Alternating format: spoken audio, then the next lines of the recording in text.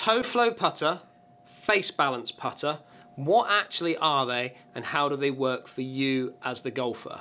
Today we're going to do a bit of research, a bit of blind testing on how these putters actually work using Sam Putt Lab, and just to see if they are actually doing what the companies tell us they are supposed to be doing for us as golfers. Don't forget, if you are new to the channel and you like what you're seeing, hit that subscribe button. If you like this video, give us a thumbs up. But for now, let's go and hit some putts and see what these putters are doing for us.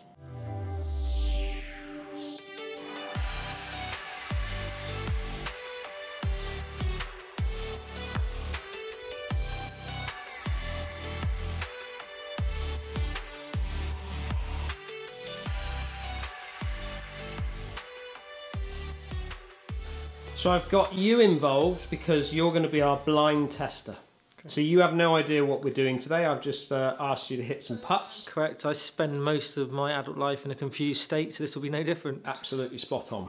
So we have James Urquhart as well, who's going to be heading up all the Sam Putt Lab stuff. But we've got 3 putters that we want Lester to hit today, haven't we? We do.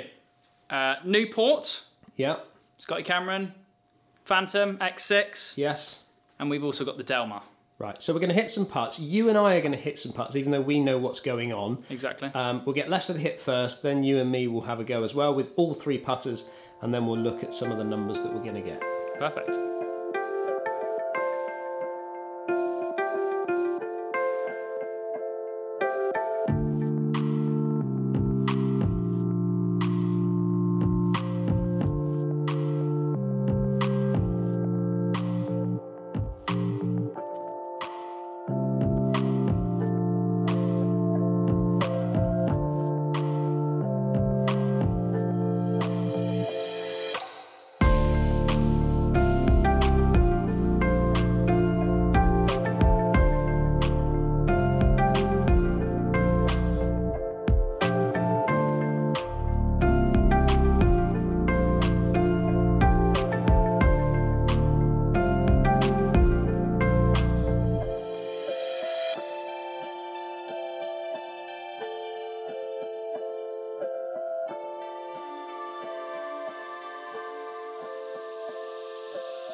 If I came into the pro shop and I asked you, give me a bit of information on this putter, who is it suited for? Okay. What would you explain to them based on the information that we've been told? Okay, so I used to sell quite a lot of putters years and years ago, and what I was told and what I was led to believe from the internet, from coaching manuals, etc., that as it's face balanced, which obviously means that the face is pointing directly to the sky, it would suit someone who was making a very square to square stroke, because the putter is almost stabilising and staying on that line without any rotation. Okay. That's what I was led to believe. So that putter is not going to open up on the way back, and it's not going to rotate more on the way through? It shouldn't, because from what I believed in the past, that because the face was very much balanced, the weights evenly distributed around the whole of the head, it should remain square to square. If then the next day I came into your pro shop and I gave you that putter, yeah, and I said, just tell me a little bit about this one. Is this one suited for me? Who is it suited for? Okay, so that's toe hang, so the weight you'll notice is in the very much in the toe of the putter, with the face almost facing at me. Yeah. So again, what I led to believe that if I was making very much in to square to in stroke, almost rotating through like a door, yeah, then that putter would be moving on that line with the actual club face almost rotating through the stroke to square itself up. So the first putter then is for someone that's very much square to square, and this one is very much open and closed door method. Correct. So information that we've looked at on YouTube from other putting experts, should we say, are saying that when you get a toe hang putter or something with a little bit of slant on it, like a Newport or a Newport 2, as you pull on that putter, as you pull away with that putter, you actually get the toe wanting to close down on the way back. Because of the weight of the putter and how it's balanced, it's actually pulling the toe in. So almost reverse of what, let's say, Scotty Cameron would say with more toe flow, so more opening and closing of door, you're actually getting the door to close even more on the way back. And they would put this type of putter in the hands of someone that needs a bit more opening on the way through. So somebody that tends to pull putts would need a putter that is a little bit more toe hang, because it will open up a little bit more as you pull on that putter again on the way through. It opens the face up, enabling to keep that club a little bit squarer. So where does it sit with you then, James? Yeah, so I think it's going to be a really interesting test, because for me personally, a face balance putter is meant to keep the blade square. However, with a face balance putter, when I've used them previously in the past, I do find that I tend to pull putts. With a toe hang putter, I tend to miss putts to the right, if anything, and I do feel like it slows my toe flow down. For me personally, that's the feeling that I get. And if we look at the theory behind toe flow putters and face balance putters, that wouldn't really make sense.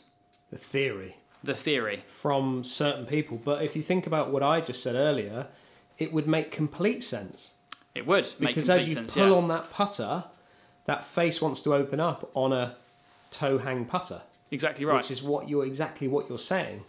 And I think where it becomes a little bit complicated is people have different feelings, different thought processes. And I think, quite importantly as well, physically, everyone is in a different position at address, a different posture. So if I'm quite upright and I'm using a face balance putter, maybe I'm going to react differently to someone who gets along well with a face balance putter, like Padraig Harrington, who's more over the ball. So I may react differently to how that putter weight is distributed, or where the shaft is in the neck. And then exactly the same with a toe hang. So I think the theory can change. Well, I think it's time now to look at these results and see what we're all doing. Absolutely. Which putter is opening up the most? It should be the Delmar. Yeah. Then it should be the Newport, and then it should lastly be the number 6 Phantom. Which one is opening up the most on the way back? For Leicester, the Phantom X6 is opening up the most. So the one that shouldn't open the most and should stay square back on square back, square through, is opening up the most. Indeed. Followed by what? Followed by the Delmar. The one that should open up the most. Yeah. Followed by the Newport, which basically didn't open at all. It didn't open at all. So what we're seeing, or what they're saying on the tin, should we say, for these clubs, is not the case for Leicester. Not the case for Leicester, no. Completely different and random. Is that what you kind of expected? No. No. You thought it was going to be a bit more what it says on the tin? I did, yeah, to be honest. Yeah, because that's what you've That's what I've been led to believe, and that's how I've been educated in that particular subject. So what about you then, James? Where are you sat on this? So most opening up for me was the Newport, which is the complete opposite to Leicester. Okay, yeah. Then the second most opening up by a hair was the Delmar. Okay. A 1.7 open. Yeah. And then the Phantom X6 1.6 open. So basically the same with the square to square and the most toe flow. So the one with the most toe flow and the one that's the most face balanced are doing the same action on the way back. For me, they're doing the same, and then the Newport is rotating more, yeah. Me then? What about me? Daniel. So you're by the book, shall we say. The most rotation for you is the Delmar. Okay. Then the Newport, and then the Phantom X6. And is it a massive jump between, let's say, the Newport to the Phantom, or is it tiny amounts? It's reasonably negligible. Is it? For all of us, really. Is it? I would say that the greatest difference in rotation between all of us is Leicester. And I think Leicester will say himself it's probably not all the putter.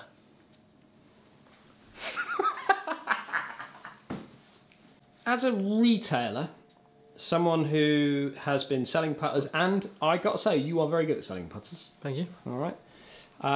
As someone that would give off this spiel, how do you feel now? I feel that you should always question and do your own research on various things in golf, because over the years I've learnt that there's a lot of myths and there's a lot of theory which is not always the case, it being true. But you've just been doing some research yourself since I've told you what we're actually doing. Yeah. And you've seen, and we're not going to name the companies, but you've seen companies that have written down stuff on their web pages or in history of their web pages saying that there's what you know and what I know, as in what we get told or what we read, is they're backing that up with words on a bit of paper. Yeah, 100%. There's quite a variation in different companies and different experts and different people whose opinions on what's actually happening and what should be happening, and it seems to me that it's quite a muddled area. And there doesn't seem to be any rights and wrongs. A lot of it is small tests or their own theories, but there's a lot of contradictory stuff out there, more than I would have ever imagined. So what about then on the rotation through the putt? I mean, we've talked about the backswing there. What about as we come through the putt? Is that saying the same for all of us? Are we rotating as much back on the way backwards as we are coming through, or is it changing a bit? Yeah, it's much of a muchness. So total rotation from the beginning of the downswing through to the follow through, so through to the end of the stroke. If we start with Lester again, he's got most rotation with the Phantom, which was the square to square one, which we said was his most rotation on the way back. So that's staying consistent. So that's staying consistent. Then the Del Mar and the Newport are exactly the same. Right, and then yourself? So myself, I've got most rotation with the Newport, which is exactly the same. Then the Phantom, then the Del Mar. So the Del Mar actually has the least rotation for me in total. So it's very, very random. And then with you, it's just exactly the same. There was very, very small amounts of difference between all three putters. You were almost putting exactly the same stroke on each putter, but it was ordered in the way from the toe hang. Del Mar was getting the most rotation just, and then the square to square Phantom was getting the least rotation. So what can we actually take from that video? I think listening to what the companies say about these products and then what actually happens, you've got 3 different people there of decent quality golfers that come out with 3 completely different results. So almost bucking the trend of what could or should happen with these putters. The only person was myself that actually followed a trend, but it was such a small amount that really it was tiny numbers that we're talking about here that really would make no difference. I could probably put all 3 of those putters in the bag and they would start to perform quite nicely for me.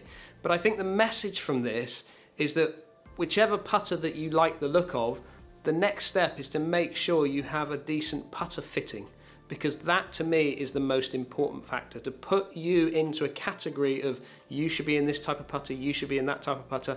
I think we've kind of blown that out of the water a little bit with this little test. The key there is to make sure you go for your fitting when you choose a putter that you like the look of. Let me know though, put your comments down below. I'd like to hear what you think about putters, what companies tell you about putters, and whether you actually believe what they're saying. I'd like to hear that in the comments. Don't forget, if you are new to the channel and you like what you're seeing, hit that subscribe button. But if you like this video, give us a thumbs up and we'll look forward to catching up with you again soon.